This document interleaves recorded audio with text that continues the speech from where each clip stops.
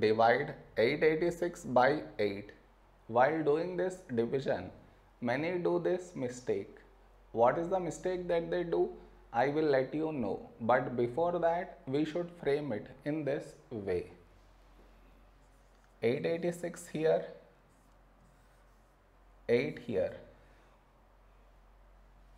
This is your step 1. Next, here we have 8 and here 8. When do we get 8 in 8 table? 8 ones 8. Now we should subtract. We get 0. After this, bring down the beside number. So 8 down.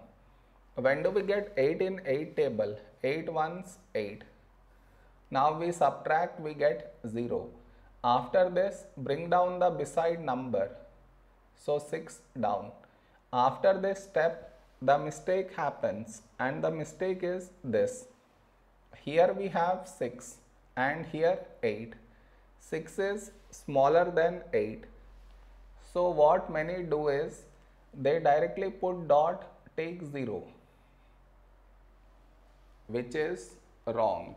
Why is it wrong? Because just now you brought this number down, and in the same step you want to put dot, take 0, which is wrong. I repeat, bring down the number and also put dot, take 0. Bring down the number and put dot, take 0. Both at the same step you should not do. Instead of that, what we should think of doing is, which number should we take here? If I take 1, we will get 8. But 8 is larger than 6. So what we do is, we take 0.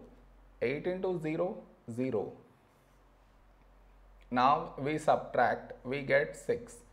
Over here, we did not bring any number down, and 6 is smaller than 8.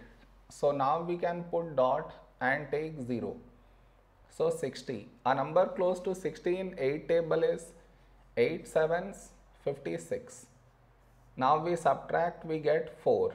4 smaller than 8. We already have the decimal, so take 0. 40. When do we get 40 in 8 table? 8 fives 40.